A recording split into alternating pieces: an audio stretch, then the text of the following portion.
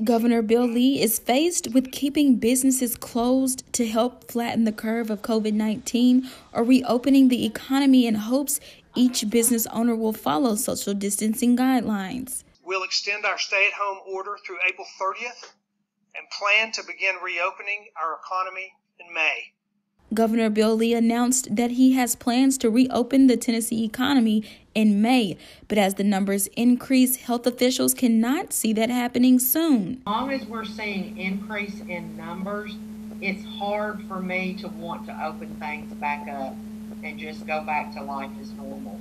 Madison County Mayor Jimmy Harris says there are plans to reopen the economy in Madison County, but that will not happen overnight. But I don't think that it's time to put a date on it at this point, at least our community. City of Jackson Mayor Scott Conger has 4 points that the city has to meet before considering the reopening of the economy.